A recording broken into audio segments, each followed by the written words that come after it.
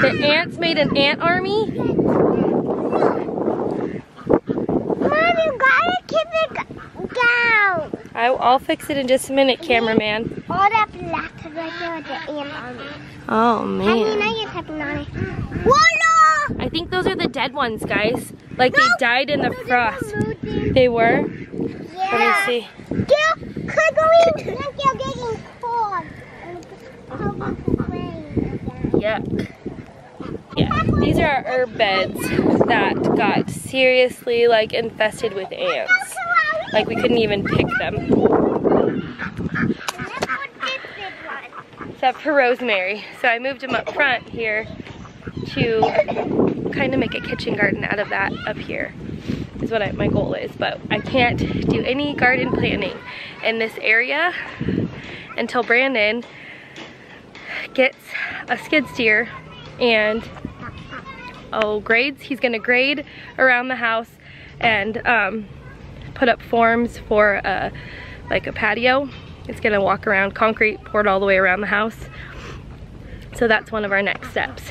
So I can't make my kitchen garden until the grading happens, because we're also, I know, right? We just built a house, but we're gonna add on to it. So right out these double doors, we're gonna push out about 10 to 12 feet and go from the side of the kitchen window to the side of the girls' window and just make a little room, like a mud room is what we're gonna do.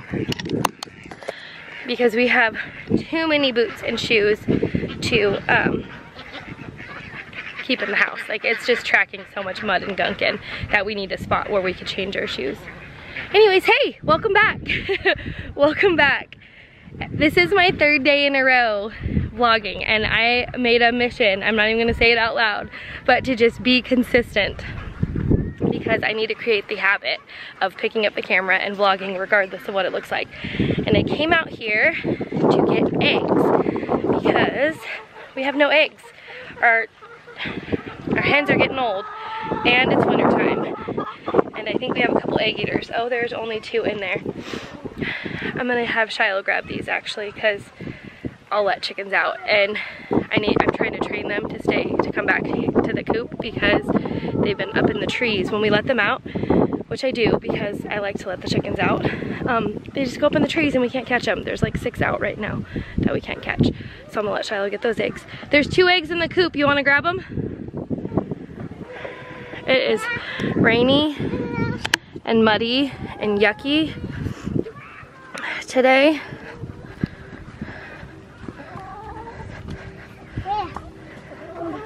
In the nesting boxes. Oh, maybe there's only 1. I thought I saw 2. Sneak in there. Oh, no, there's 2.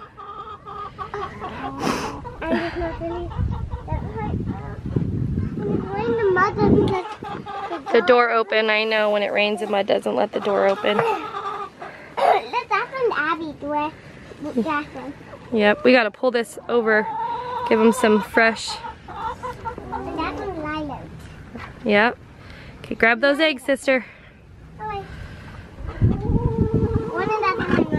Yep. Hurry, get them.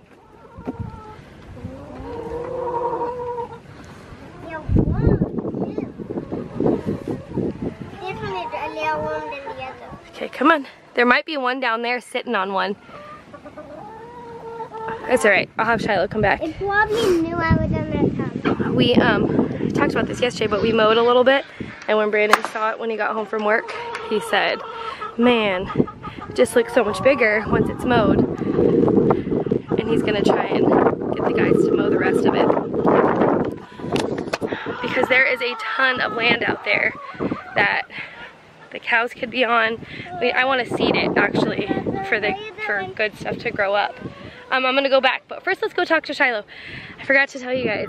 So we had an American guinea hog named Iron Man, and we had a rattlesnake come in to our property, and he got bitten by the rattlesnake and died. The rattlesnake came up towards the house, and the boys got it with a bow and arrow. But so we lost Iron Man, our American guinea hog, boar. But my friend Abby gave us these 2. They were supposed to be 2 females, but it ends up being 1 female and 1 male. So we have 2 coonies that are our little garbage disposals, and I'm thinking about moving them onto the garden too, if I can get Brandon to move fence. They just now got used to the fence. They were escaping our little netting, so Brandon had to put 2 strands of hot wire here to shock them, to make them stay in, because they kept getting out. And that male, that was supposed to be a girl, that male kept getting everywhere, stirring up the cows, bugging the dogs. So they're trained to the fence now, thankfully. Will you pull this water thing away from the fence? Yep. Be careful. Thank you, ma'am. What one's the boy? This one? And the door is locked. You're doing the water, she did the food? There was a bucket right by the door full of scraps too. Yeah, I'll go grab it. It's the old peanut butter bucket I use for scraps in the kitchen. The ducks follow any bucket. We need to get all this fencing taken down too. We were gonna do that yesterday, but we couldn't find the tin snips or anything to snip the tie wire off the posts.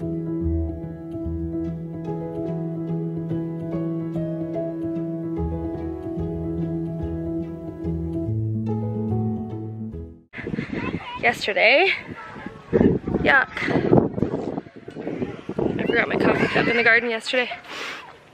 I'm gonna bring that back in and make a fresh cup of coffee, guys. So we're gonna go in the house and come up with some project to vlog today. I'm not sure you can hear us in the house, and it's kind of dark, but I was gonna try and vlog inside today since it's pouring outside. And I don't think I'm gonna be able to. So I'll just show you what we were gonna have for lunch, which is actually super exciting to me because every time I open up a can of food that I can during summer or during the season it was growing and give it to my kids, it just is like a nod, like a tip of the hat, like thank you Lord for providing, and hold on, and thank you Lord for giving me the wisdom to put up what I could and for growing the food in our garden. So today's lunch is a bunch of broth that I had frozen in the freezer. It was like soup base that I had frozen in the freezer. We got a bunch of chicken backs from the Taylors. That's where Evan works during the week, and when they part chicken they just sent a bunch of the backs to us. So I made a bunch of broth out of a huge bag of chicken backs and I froze it in gallon-sized Ziplocs with some seasonings and stuff. And so I'm throwing 2 of those Ziploc bags of frozen chicken broth into a pot, and then I'm gonna dump in some veggies that I canned over summer. So some corn, some potatoes, some green beans, and we're just gonna break up some noodles in that and just have a hearty soup for lunch on this rainy day.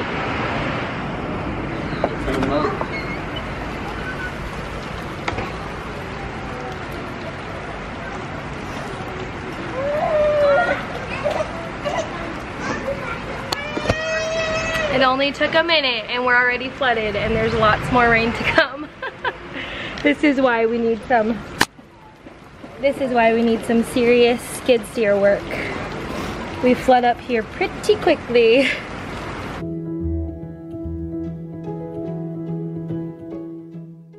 That's exactly why we need to get around the house graded and some concrete poured, because like we can't get in and out without our boots on, and then the mud comes in the house with the kids, and it's literally like a moat around our house right now.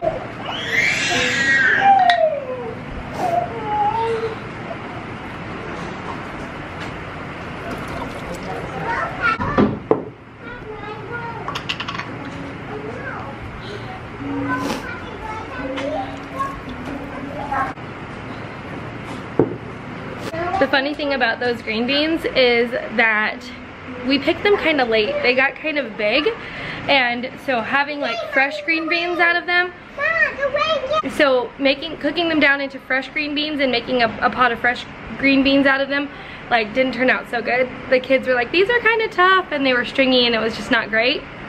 But I still canned them because I didn't want to waste them, 1. And 2, I know the canning process kind of softens them. So they ended up being really great canned green beans, even though they were slightly big. And so we're just turning them into soup now, which is, it's great. I feel like things you might think will go to waste in the garden if you let them go, because we don't let a couple things go in our garden. You can totally use, like tomatoes that aren't super pretty and beautiful. You can turn them into sauce. Things like that. I just feel like even the ugly stuff makes beautiful food. Alright guys, the soup is done. I'll show it to you really quick. It's just a simple veggie soup, and everything was either grown here or canned here and grown locally. So even the carrots and the corn I didn't grow, but they were locally grown by either the Amish or another farm here, and I canned them up. So Emma's gonna serve the soup for the kids for lunch, and because we're multitaskers here and I take advantage of when Brandon's home to help, we're also making our batch of soap. So it's a half batch this time of just a basic Castile soap. It's olive oil and coconut, simple ingredients, and lye. But because this is the internet, I'm not gonna do a tutorial on that because there's a lot of safety things and I just don't wanna open myself up to that. We do things different because we have to DIY everything. So I'll link the recipe to the soap that we are making today. It's super simple. It's a really good basic soap for everything. It's like an all-purpose Castile soap. Gentle enough for the babies, works great for the big guys. But yeah, that's what we're doing. And because my card space is really limited, I'm gonna end the vlog here and just say thanks for hanging out with us today. I really appreciate you guys showing up every day to watch these silly vlogs that I make. I will see you on the next one.